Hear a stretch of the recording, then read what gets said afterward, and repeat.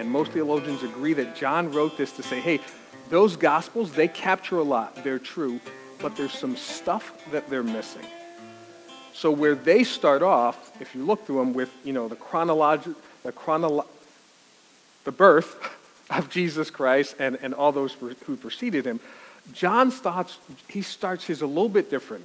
And in chapter 1, verse 1, this is what he says. In the beginning was the Word. All right, so John takes this thing and says, there was this thing, we're just going to call it the Word. The word he used was a Greek word meaning logos, which literally means what the entity or existence of a thing or a person. He says, in the beginning was the Word, and the Word was with God. So whatever that word was, he's saying that word was with God in the beginning. And then he says, and that word was God. So he says, hey, in the beginning was this thing called the Word. That word was with God in the very beginning, although in Genesis God says he was in the beginning. And then John says, hey, this thing that was with God in the beginning, this thing, this word, was God.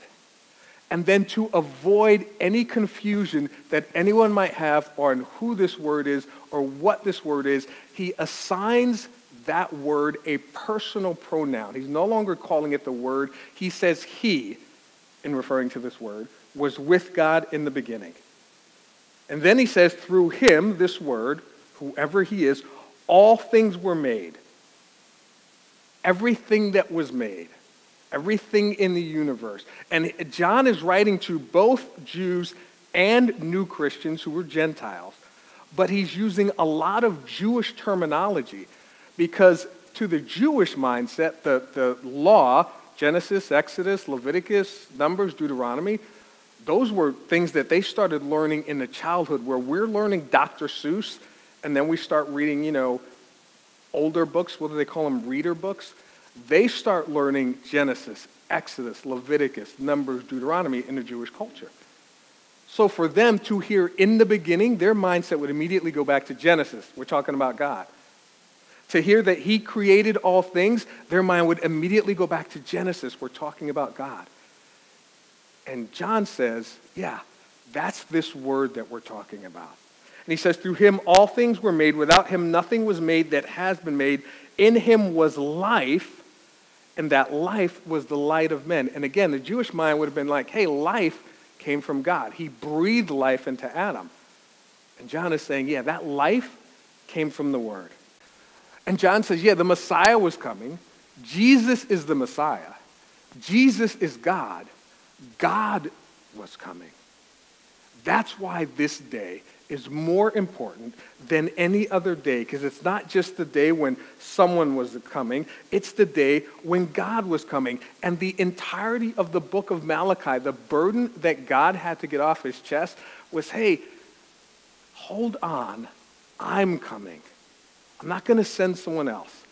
I want you to hold on. This is why that day is so important, because God was telling his people, I'm coming, just hold on.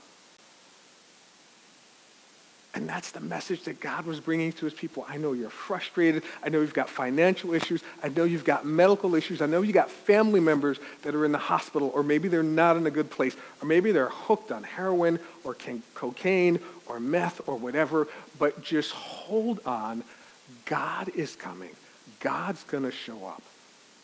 And just like many of us are waiting for a new year, a new era, a new season, we want to be done with 2016.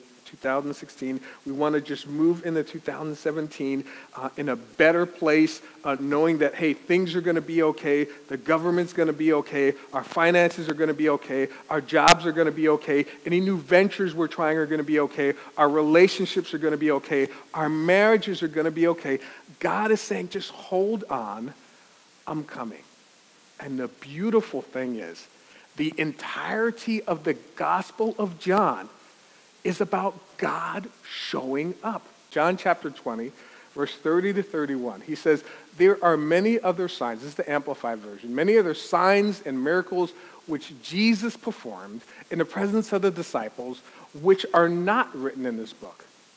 But these, meaning these signs and miracles and wonderful things that God performed, they are recorded in order that you may believe that Jesus is the Christ, the Anointed One, the Son of God, and that through believing and cleaving to and trusting and relying upon him, you may have life through and in his name, through who he is.